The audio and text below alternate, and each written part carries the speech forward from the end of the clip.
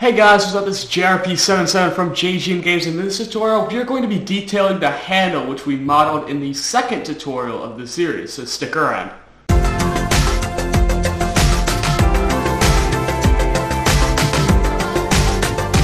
If you're looking for a high-quality gaming mouse or just a mouse for the workplace, then look no further than SteelSeries. They offer the highest quality mice for the lowest prices and even can compete with Razer and Logitech given their low prices. If you'd like to go see these mice, use the link in the description to go check them out. Without further ado, let's jump right into the tutorial.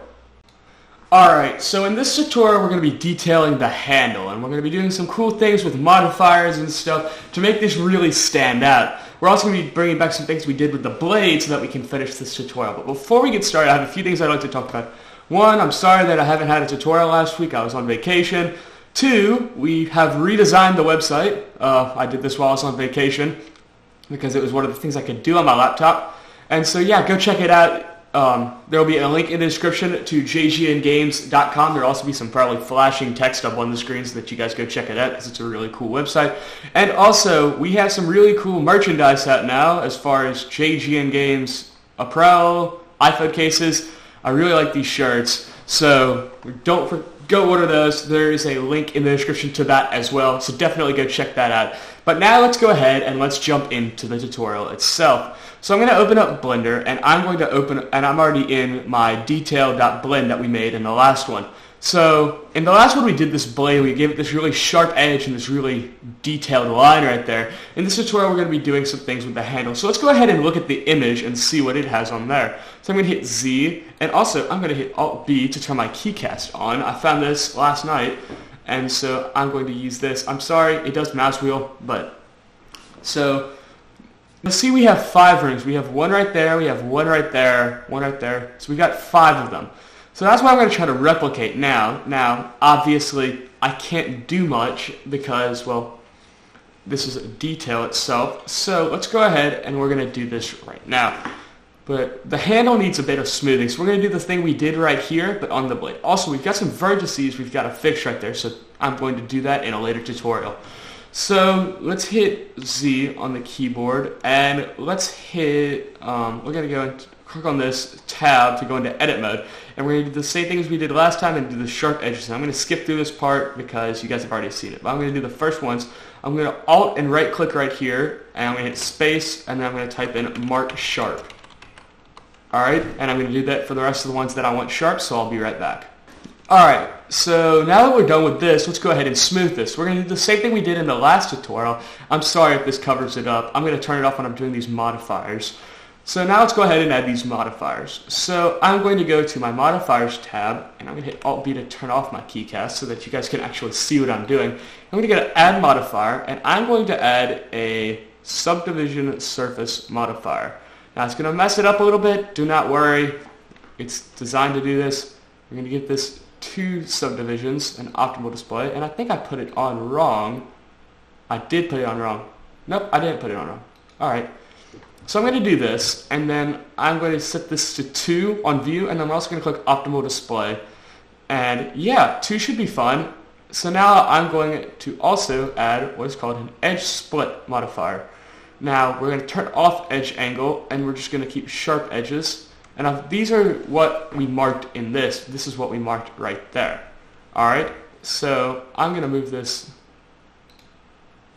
like that because that's how you get the effect you want. You put the edge split on top of the subdivision surface. And I'm going to apply the edge split and then the subdivision surface, and then I'm going to hit smooth. And that will smooth it out. Now you'll see it does some weird things right here. So what we're actually going to do is we're going to hit tab and then hit A twice, and I'm going to go to shadings /UV and hit recalculate. That makes sure that we get our normals right, and that looks really nice. And we've got a few errors up there, so I'm going to turn on backface culling to make sure I got this right. And I did not. You can see that we have the vertices are on the wrong side.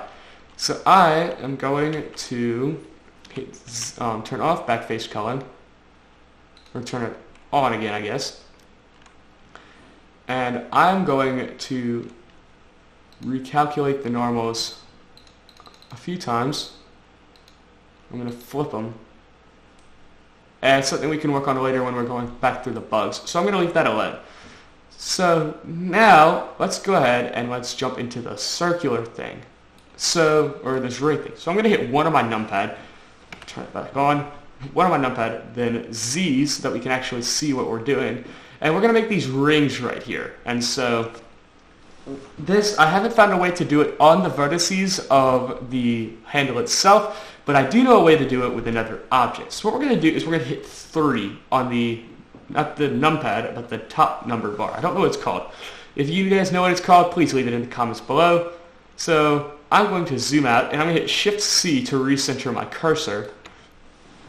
And I'm going to go, and I'm going to hit Shift-A, and I'm going to add a circle. Not a UV sphere, a circle. Alright, now what I'm going to do is I'm going to rotate this on the x-axis 90 degrees.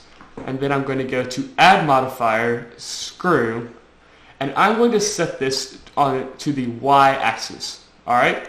Now, yes, that just makes a sphere, but as soon as I start dragging this out, you'll see it starts making a ring. Pretty cool. So now that we have that, I'm going to hit Z so I can see it, and it does this cool checker pattern, and we don't want that. So I think I drug on the wrong axis, so I'm going to drag it back in. I'm going to hit Tab. Yes, it was on the x-axis, but you could get some cool effects like that. So we're going to drag it out on the x-axis a little, or the z-axis a little bit. Not too far, but then we're also going to drag this out on the x-axis so that we get this really thin look. Now this looks giant, but I'm going to make sure I get this right, because I want it to be thin. Alright? And then we have a few settings. So first of all, for screw, we're going to type in 25. Now that just does this, and that just makes it spiral up. And I'm also going to do like this to try to get rid of these vertex errors. And then I'm going to hit Alt B so you guys can see what I'm doing. That's what I used to turn on my keycast. Now for angle, we need to set this to something. I've done the math already, and I think 850 does, or 1850 does a good job, but we'll see. So that should give us 1, 2, 3, 4. Yeah, that gives us 5 rings, but you'll see that it's really triangular, and that's not what we want on there. So we're going to go to steps, and we're going to set this to 150. As soon as we hit enter, it makes this really nice, smooth ring right there, and that looks really sharp, and that'll look great on our handle. So now that we have this, we're going to leave this modifier like this for now, so that if we need to go back, we can actually go back and use it. Also, we're going to click Calc Order right here, right there. That's so that we can have all of our normals facing the right way. Now I'm going to hit Alt B, and I'm going to hit M, and I'm going to move this to layer 1. Not layer 2. I made it on layer 3, but layer 2 is my rendering layer, and so I'm going to leave it like this. Alright, so now that we've got this, I'm going to scale this down tremendously to like that. And then I'm going to zoom in like so, and we hit 1 on the numpad so I can see what I'm doing. Now I'm going to rotate this like so, and I'm going to try to get it even with the handle.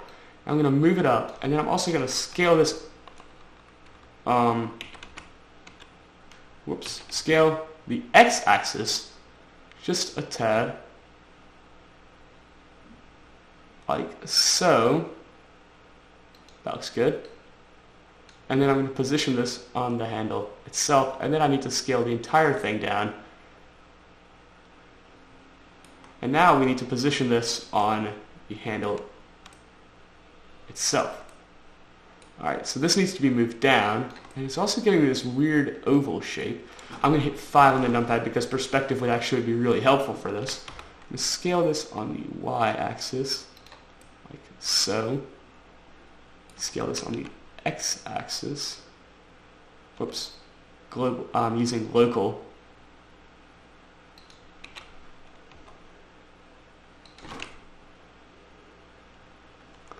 Alright, and then I need to scale on the I need to increase the screw a little bit, maybe like 50. But then I'm going to scale it on the Y like we have it to make it thinner. Alright, that looks great. So I'm going to jump into front view, and I'm going to continue moving this around. Maybe scale it up. Scale on the Y like so. And I'm going to position this near so that it fills up the entire handle. And honestly, that looks great. So it's already in smooth shading. It needs to be scaled on the X, not the X, the Z.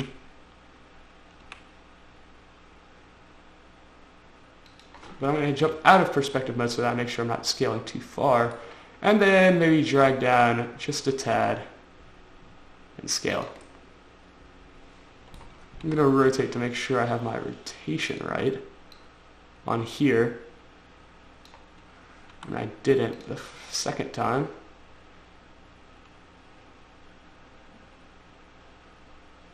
I'm going to scale it up a little bit. Make sure I'm getting this right. Probably going to skip through a lot of this. Alright, I think I've got it. So now that I have this, let's go ahead and join these two objects together. It'll just make it easier for UV unwrapping. So I'm going to make sure I apply the screw modifier on here. I'm going to right click on the handle, and I've already applied the modifiers for both of those. So now I'm going to select the screw, and then he'll shift and select the handle. I'm going to hit Control J, and that joins it. Now it may do something very similar to this. Just need to recalculate the normals, and that should fix it. So that's basically all there is to making the grip of the handle and detailing the handle itself. Thanks for watching, guys. I hope you guys enjoyed this tutorial. If you like this tutorial, don't forget to leave a like on this video, and also don't forget to check out the other videos in this series. There'll be a card at the top for the playlist. And yeah, don't forget to check out some of our other content, and don't forget to like, comment, and subscribe. And also check out the JGN Games website and the new online store. Both those links will be in the description. Thanks for watching, guys, and I'll see you guys next time.